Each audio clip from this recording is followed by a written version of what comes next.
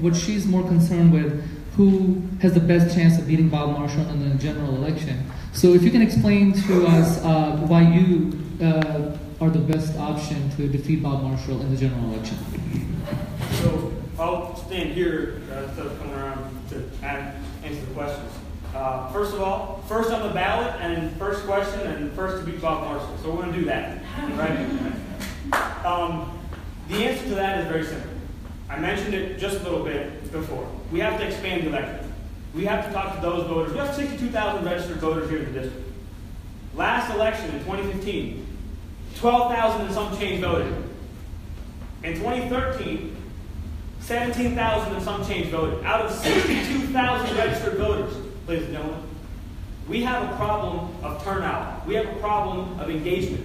We have a barrier standing between the even years congressional races and the presidential elections and Virginia's odd year state elections. That is our barrier. And that is the barrier that I am accomplishing in this primary. We aren't even waiting for the general to do this. We are doing this now in the primary.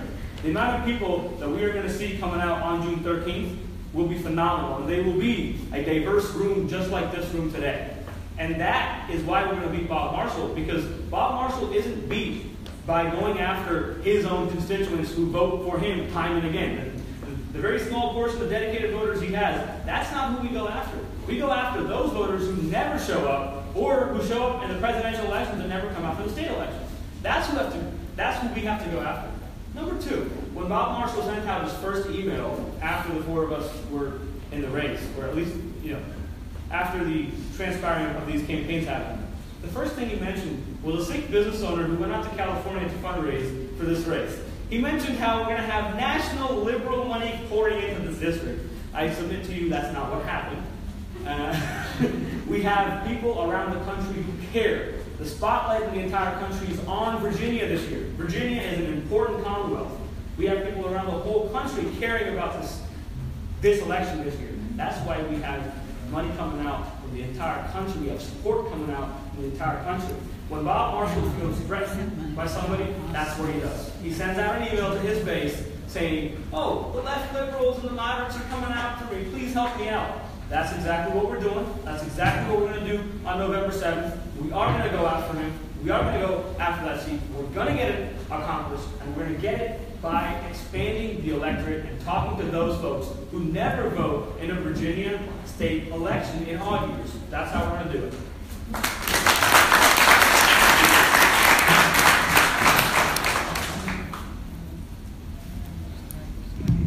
I can defeat Delegate Bob Marshall because I know his record better than just about any other person in the Commonwealth of Virginia. After being his constituent for 25 years, covering him as a reporter for 9 years, from the marriage equality fight in 2006 to his re-election campaigns in 2007, 2009, 2011, 2013, and 2015, when I held Joe Palermo's job.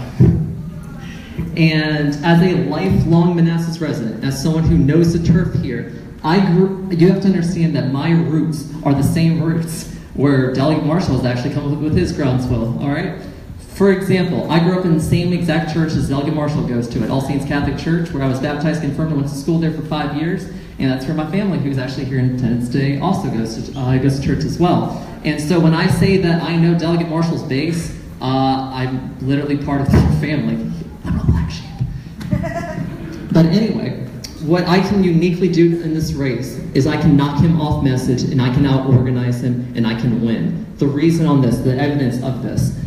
When I announced my candidacy on January 3rd, I made Fix Route 28 and Innovate my slogan for a very particular reason. This is the biggest quality of life issue that Delegate Marshall has not addressed and has not fixed in his 25 years in office, going through Yorkshire and Centerville.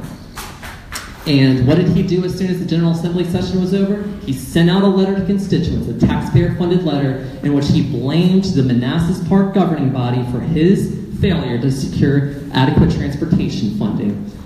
When you blame your own constituents for your failure in office, that is not a good winning re-election strategy.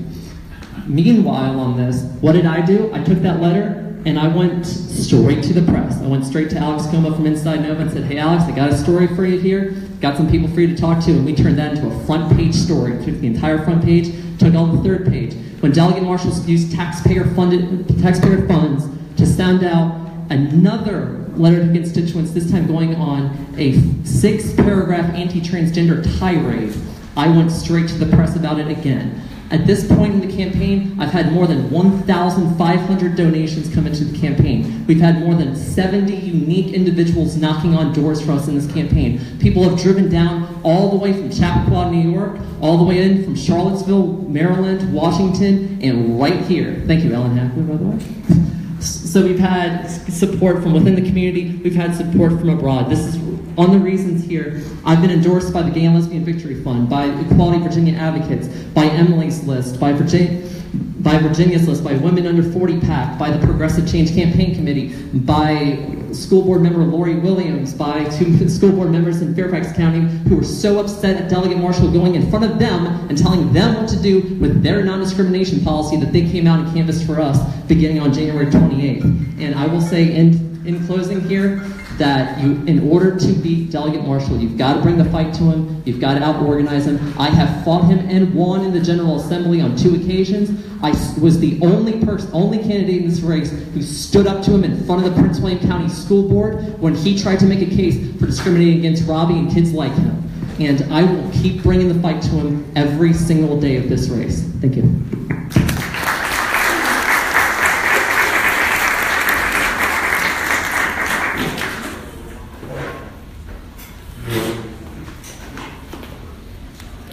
My campaign is people power. We have a strong ground game that we are matching with some strong fundraising. Monsignor is right. Bob Marshall a couple weeks ago just sent out another email saying my gun-controlled opponent outraised everything I had in 2 months, what I had in 2016. So he's using us to fundraise, but that's okay because I'm using him to fundraise. So I guess we're even. You're all right. Yeah, that's right. That's right. I hate to bring this up, but last time he was in a gubernatorial election year, like he is this year, he only won by 498 votes. I know you know that number. He's vulnerable. So if our Hillary voters come out, we win. But I'm going to actually take votes away from Bob. That's how we're going to win. I'm going to take moderate Republican votes. I'll tell you a quick story. I was on call time real late. My wife got home from working at the nursing home. It was 8 o'clock. Our kids were hungry. We didn't want to cook, so I said, I'm going to go get barbecue up at the local barbecue joint here. I'll grab my 6-year-old and we'll run up there. We ordered our food and I sat down. This woman comes walking in and she orders her food. She says, my daughter just got done with dance class. We want to head home. And she strikes up a little conversation with me. And she says, well, what do you do for a living? And I said, well, right now I feel like I'm campaigning and I'm a politician 24/7. But by trade, I'm an attorney. I'm a former prosecutor.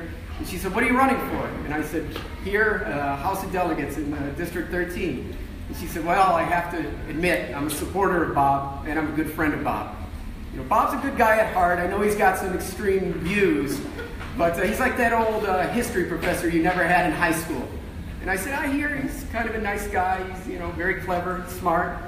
But let me tell you why he's ineffective, and he's inefficient for this district, and he doesn't represent the people and our values. And she said, I'll give you 5 minutes to convince me to vote for you. And then my food came, and I said, okay, grab my food. And she said, Mr. Jansen, give me your card. Because actually, if you're on the ballot in November, I am going to vote for you. And I've heard that at the doors. I've been knocking on doors, and I ask for the wife, and the husband answers. And Mark says, well, my wife's not home. She's a strong Democrat. But Mr. Jansen, I got to say, I've been reading all your mailers.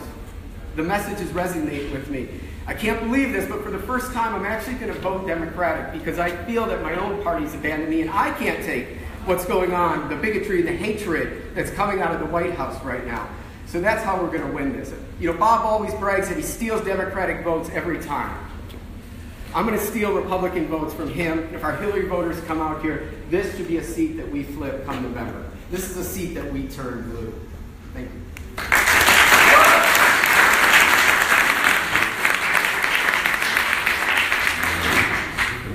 So, the reason why I think I can win is because of the values that I represent.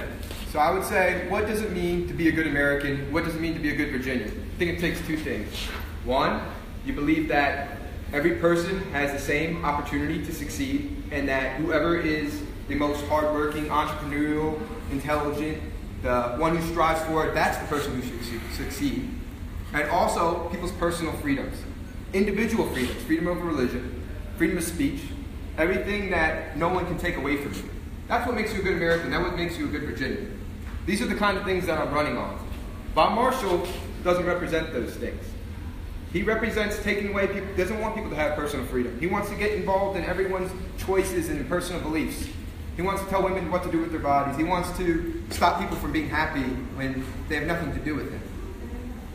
So I think I'm the one who can attract moderate votes out of everyone here. I'm the one who's come from two conservative organizations. Being a liberal in the military, it's not that easy. Believe me. Believe me. I've lived in all different corners of the country. Southwestern Virginia, Southern Virginia. I was not allowed to company down there either. My platform is based off of things that are good for all Virginians.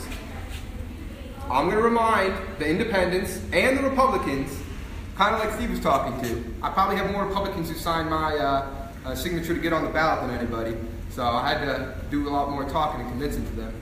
But my candidacy is based off things that are good for all Virginians. Infrastructure, education, free and fair districting in elections. And Bob Marshall, his entire term in office has been based off of extreme right-wing biased views that he can't even get the rest of his Republicans to sign on. So when I knock on these independent doors, I'm going to be the one who gets those votes and people support it. So please vote for me June 13th. Thank you.